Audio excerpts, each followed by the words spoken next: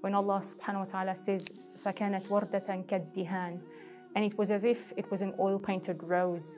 You know, we didn't know what that meant decades ago, but now we know that when we look up into the sky, the night sky, we can see an oil-painted rose in the night sky, which Allah subhanahu wa ta'ala so beautifully described in the Quranic verses. The other verses, of course, was وَالْبَحْرِ الْمَسْجُورِ, and the ocean set on fire. And again, when the first people who heard these verses were addressed, they did not know that there were literally fires under the ocean, the magma oozing out of the earth's crust. And of course, the miracles of the embryo, how it is created.